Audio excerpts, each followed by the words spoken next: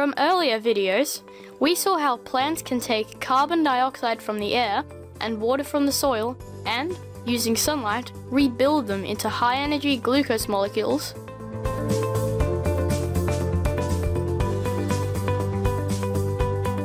And oxygen molecules which are released into the air. This process is called photosynthesis. Inside the plant, enzymes can then extract a water molecule from two of these monosaccharide glucose molecules and join them together to form a disaccharide, maltose. This water extraction is called condensation. When the condensation is repeated many times, thousands of glucose molecules can join together to form a long polysaccharide molecule of starch. Because glucose is a high-energy molecule, starch's long chains act as an energy store for the plant and for us. When eaten, enzymes in our body can insert water molecules back into the places where they were originally extracted. This water reinsertion is called hydrolysis. Hydrolysis steadily releases glucose molecules which are carried by our bloodstream to our cells and reacted with oxygen breathed in from the air to release the energy that we need to walk, talk and think. This burning of glucose in our cells is called respiration. You can think of starch as a kind of energy bank account from which your body makes progressive little glucose withdrawals over time. Plants' ability to make glucose molecules, then string them together into these long chains of mini food snacks, is remarkable. But plants have another trick up their sleeve. Can you spot the carbon atoms outside the cyclic rings?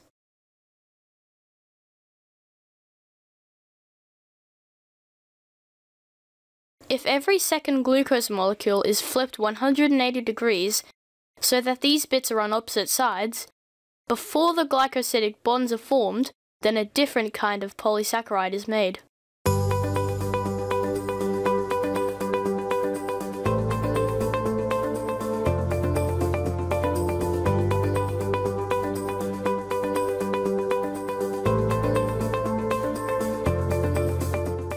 This shows how the glycosidic bonds, they're at the points where the water is extracted, are created on alternating sides of the molecule. Hundreds or thousands of glucose molecules can join end to end to build long-chained molecules of a substance called cellulose. The different geometry of cellulose molecules, that's with their glycosidic bonds on alternating sides, gives them very different properties to starch. They're straighter, stiffer, and they don't branch, so they can stack closer to each other. Cellulose molecules are more like rods than the floppy starch ones.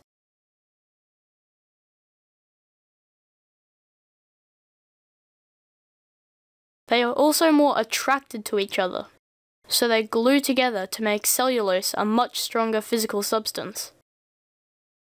These attractions between molecules even have a name, hydrogen bonds, but to explain how they work requires another video just for them.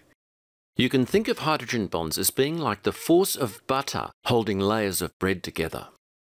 The tight and tough structure of cellulose also keeps water molecules out, making cellulose waterproof. What a substance!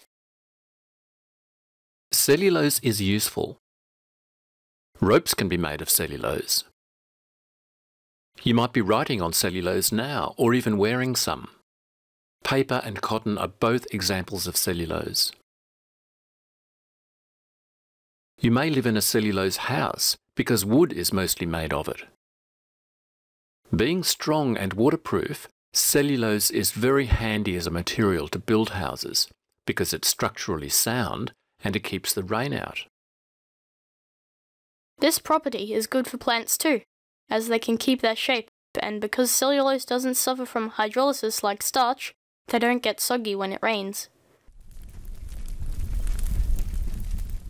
A campfire is mostly a cellulose fire. When it burns, you can see and feel the energy of the cellulose molecules' bonds being released. The strong grip between cellulose molecules stops us from being able to pull them apart and digest them. Otherwise, we could eat wood chips instead of muesli for breakfast. And take advantage of all that energy inside cellulose. But termites can eat wood for food because they've got the right enzymes in their gut to break down the cellulose.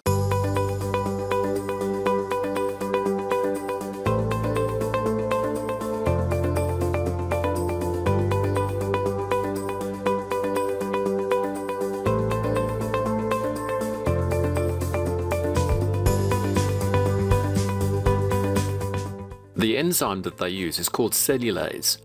Enzymes are usually called the name of the molecule whose reaction they help, with an "ase" at the end. And cows can digest the cellulose in grass. But they need 4 stomachs to do it, because cellulose is such a tough molecule. Even though we can't digest cellulose, we still ingest lots when we eat grains. For example, wheat grain has a soft starch inside which is extracted to become flour, and a tough outside called the husk or bran, which contains lots of cellulose and protects the seeds before they germinate. A bit like the seed's own little wooden hut.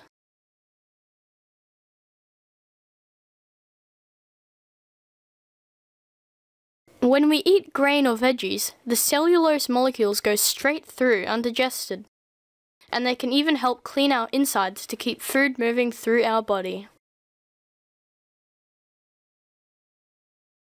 Some people add cellulose to their meals if they have a problem in that department, if you get my drift.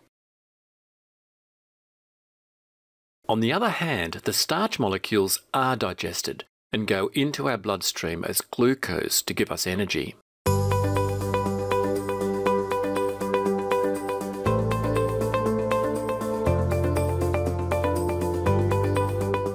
This means that both starch and cellulose keep us moving, but in different ways. You can think of cellulose as the Swiss Army knife of molecules. It has so many uses: shelter, clothing, rope, writing, dietary supplement, and other uses we haven't even mentioned. No wonder it's the most abundant biological substance on Earth. It's pure genius.